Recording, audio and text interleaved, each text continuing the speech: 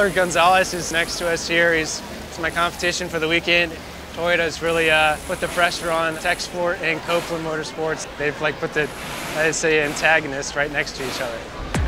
I'm leading the championship. Spike's right behind me in second place. We're pitted right next to each other. We race each other super clean on track, and I'm sure it'll be a great battle. Today we've got about 29 cars that'll make the grid here. We've got a set of twins that are out racing within the series. A huge group of participants.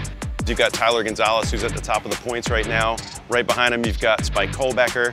You've got Mia Lavelle, kind of the first time really being out racing in the series. And speaking of first-timers, we've got Jackson Bell, son of Townsend Bell, doing fantastic in the series. You've got the brother and sister combo of Will and Isabella Robusto.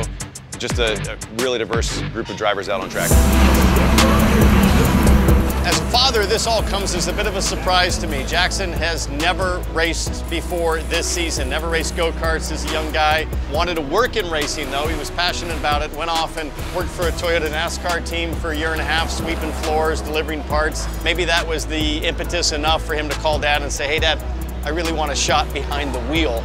My first race in VIR went better than expected for me. I came in with low expectations, being my first sports car race. Showed good speed early on in practice and testing, and that carried over into the race. So I was happy to get my first top 10 and then my first top 5 in race 2 at VIR. And that's the cool thing about Toyota GR Cup. If you look at these cars, it's a full-blown race car. It's got Bosch ABS, Bosch traction control, sequential gearbox, racing brakes, racing suspension, and just like the bigger GT3 cars do, it's pretty clear already. If you can be fast here, I think you can do really well at the next level.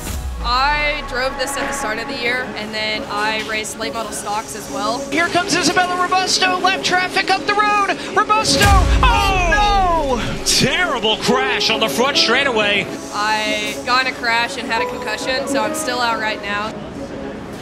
It gave a really cool opportunity for my brother to be able to jump in, and he's done really well at VIR and got third. It's really cool to kind of see him in the car too. I got the opportunity to be in the national Toyota commercials. I got to say the line of, hey new guy, let's get you up to speed. So, hey new guy, let's get you up to speed. You ready? Yep. Get up to speed? Okay. All right. I think it's definitely gonna be a rain race. Looking at radar right now, it's gonna rain. I think it's gonna help, especially him going out in practice today and seeing where puddles and kind of the lines. It's a little sketchy out there. I don't know if he wants to be on his radio or not, but we'll see. Probably not. Yeah, I was fully strapped into the car, had the engine running, and they told us to shut it off because of lightning in the area. Not an ideal thing to have happen once you're already strapped in and kind of in the zone, ready to rip. Interested to see what they do, but hopefully we can go racing tomorrow. That's how racing goes sometimes. All day yesterday, we kind of got the short end of the stick. Our qualifying got canceled, and then we were actually sitting in the cars getting ready to go on track, and they called the race due to weather. Some things are out of your control, and there's nothing we can do about it. I was scared to death. Here in Nashville, we're supposed to run on Saturday night, which would be the first night race for our series. Unfortunately, we had some weather come in, and right as we were ready to grid the cars and take the green flag, we had some lightning strikes, which unfortunately ended the night for us. We're not happy that we had to pause that, but now we're going to try to pick up another race for them in Indy to try to make up for it. Could have wrecked a lot of stuff last night. I am so looking forward to this. Glad we at least got to get them on the track after last night got canceled, as this is one of my favorites to get to call. We are racing in Music City.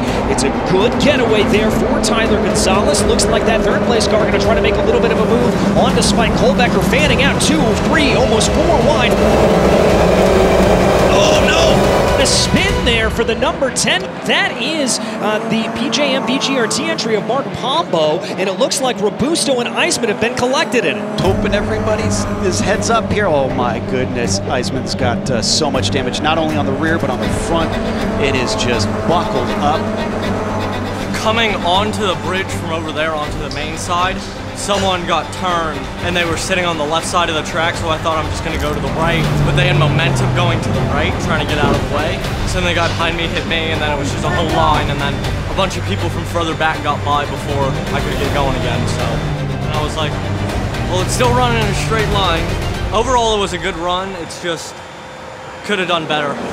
And look at this, despite the fact that that battle was going on, Will Robusto continuing to fight. Yeah, I got hit in the rear pretty hard, almost got up into the wall in turn 10.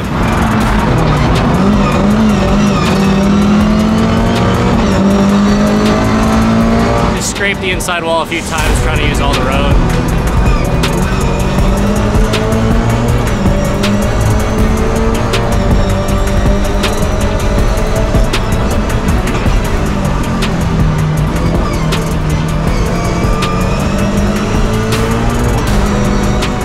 Brought it home in one piece.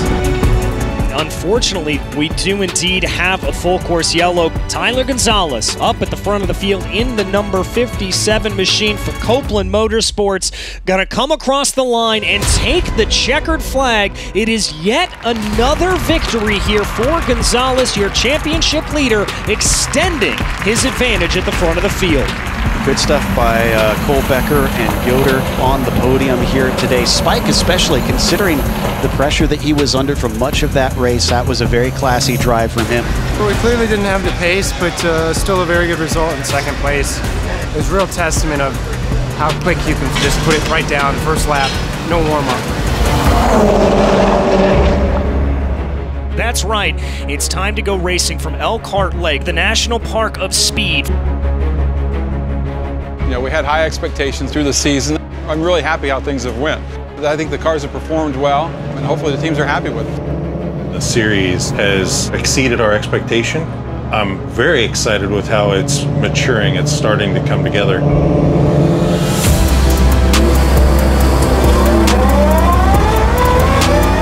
There goes the green. We are racing here at Road America. I took a pretty traditional NASCAR route, but yeah, I was part of the Toyota racing program since 2020. Early 2020 is when I signed, and it's been really cool to see the development of this series come along. And you know, I really wish there was something like this when I was growing up, because it's such a great asset for young drivers to be able to come and race, and very diverse as well. So that's been really cool to see.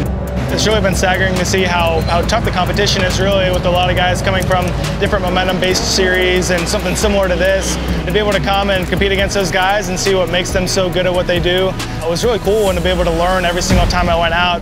Drake Kemper trying not to lose two positions. Contact there with the number 55 of Spike Kohlbecker, and that's going to hold him out, and Drake Kemper's going to lose 3 positions in the course of 2 corners. I went to Road America fresh off of a stomach disease infection thing that just floored me, and that was tough. I was almost passing out in the car the whole time. It was really rough. That 99 is trailing a serious piece of bodywork too. That's not good. That could wind up being a little bit dangerous. It almost looks like it's making contact there with that left rear tire. That could be very, very sketchy there. But it was at least a step forward that, like, okay, I can still do this. That's good. I've got to say, I'm very impressed here with Weston Workman. But ooh, almost cutting the course there. Workman off, going through the kink. He's going to be able to hold on to it. Whoa, we got a pass for the lead potentially here. Up to the inside, Wagner somehow get a good run off of turn 14. Gresham's going to run very, very wide as he comes back onto the surface here at this point. I went defensive. You know, I didn't think I really had any other option. You can't leave the door open. Tyler Gonzalez looks to the outside, thinks about maybe a move down to the inside, but decides against it. But crucially, Joe, Wagner holding on to that fastest lap of the race. Mia Lovell continuing to drive here with that damage. Mia doing a fantastic job and starting to put some pressure here onto the back of Tyler Wettengel. A nice little 4-car battle. Oh, that's the number 68 of Mia Lovell hard into the wall. I'm afraid probably race over the way that it looks like it's wobbling. And, well, yeah, with the bumper looking like that, I don't know that she'll be able to get back out. Wagner's not giving him any whiff of it. Tyler here not looking like he's going to be later on the binders, looking for the crossover move. I think he's got it. He's got at least a little bit of a crossover as they climb the hill up into turn 6. I kind of knew he was going to try to cross me over. He almost, you know, got through easier than I expected. Gonzalez has to be later on the binders here, comes down to the inside of Gresham Wagner. Wagner tries to get back a little bit of Tyler's own medicine, but it's not going to work. That's going to be Gonzalez up into the lead. We were able to make it a 2-car battle, and then we had a great race at the end. Gresham's such a great driver. We swapped the lead almost corner to corner on those last couple laps. Whoa, but he's going to have to fight hard because here coming down the inside comes Wagner. Adam once again. Tyler around the outside using the paved runoff. He gave me the space to race him. Through the carousel, I was on the outside, which isn't preferred. I ended up running a little bit wide. Gresham Wagner says, I don't care. I want to make it run. They're almost touching mirrors as they come out of the carousel side by side. Who is going to blink first? Neither of them do, but it's going to be Gonzalez that's able to carry the line. Tyler is somebody that's super quick. He definitely knows what he's doing when it comes to side-by-side racing, attacking, defending. But you can trust him, right? He's not somebody that, gets into you or just goes and moves you out of the way. He races you super hard, but super fair. Every time I race him, I know it's going to be a good, hard battle. It's going to be close at the line. It's going to be Gonzalez by 76 thousandths of a second. It came right down to the end between them. Workman will take the podium in third position, and Cole Becker fourth ahead of Corey Heim. Nice run there, up to fifth place. It's Jackson Bell, P7. I was able to kind of naturally progress and get a lot better throughout the weekend, and we ended up finishing with the top 5. So I was pretty, proud of that just from where we started. Tony Breidinger beat Mia Lovell today, finishing 18th. I'm definitely getting more comfortable with the car. It's a little tricky because we're going to new tracks every time we go to a race, so I have to almost not start at square one, but kind of learn the track and all that kind of stuff. But I definitely feel comfortable with the car. I just have to get a little bit better with my road course racing, but having fun doing it. Another victory on the season, but you had to fight for that one. We just had a super hard, clean, really good race, and I'm glad we could come out on top. Will we get the same sort of action again here today, especially considering we have a mixed up field due to an interruption in qualifying? So on Sunday, we started 15th. We just missed qualifying. I was trying to figure out where I wanted to be on track and try and get a good draft off somebody, but a yellow came out and it ended up ending the session, so I wasn't able to get a good lap. It's a decent getaway there from Rogers, but Wagner was right on it as well. They're going to start to pull away here a little bit from Spike Kohlbecker. Wagner's not willing to give this one up. Here's the interesting thing about Tyler. He's only 5.6 seconds behind the leaders right now. So yes, he's still in 10th. He's already managed to do this without losing too much time. I wondered yesterday if he would genuinely be a threat for the win, and I'd say that's still a real possibility. Is that a 2-for-1 move there for Tyler Gonzalez? Oh my goodness, he's already up into second place. I can't believe this guy sometimes. Here comes Gonzalez down to the inside. He's got the speed. Dare I say this, Joe? I think Wagner may have let him go there a little bit. I went out there, battled up as fast as I could, and got right behind Gresham, and I actually ended up leading a couple laps. I don't know if he got a little bit sideways or if he just ran a bit wide in turn 1, but he lost a bit of momentum on the exit, and so I just figured out, I don't know if I'm going to have another shot. Now here comes the move for Gresham Wagner down to the inside of turn 3. He's going to get the position away from Tyler Gonzalez. I knew he was going to try to over-under me on the corner. Slowed down a bit earlier, held it a bit tighter, and tried to cover off that exit. And at that point, I just needed to hold on through the second half of the lap. After coming second yesterday, it's going to be Gresham Wagner on the top step of the podium here today. At the end of it, Gresham was able to walk away from me on that last lap. Gresham Wagner able to take the victory here today. Good fight and probably a pretty good birthday present. I guess yesterday was a bit of a rehearsal on how to do it a bit better. And I got second yesterday, won today, so I'm happy. Mia Lovell with the fastest female driver today, taking 14th position. The next 2 rounds are Sebring and Indy. Sebring's basically my home track, and I've been here more times than basically any other racetrack. Indy, such a fun, iconic track. It's huge in motorsports, so I just can't wait to get there and see what we can do in this finale.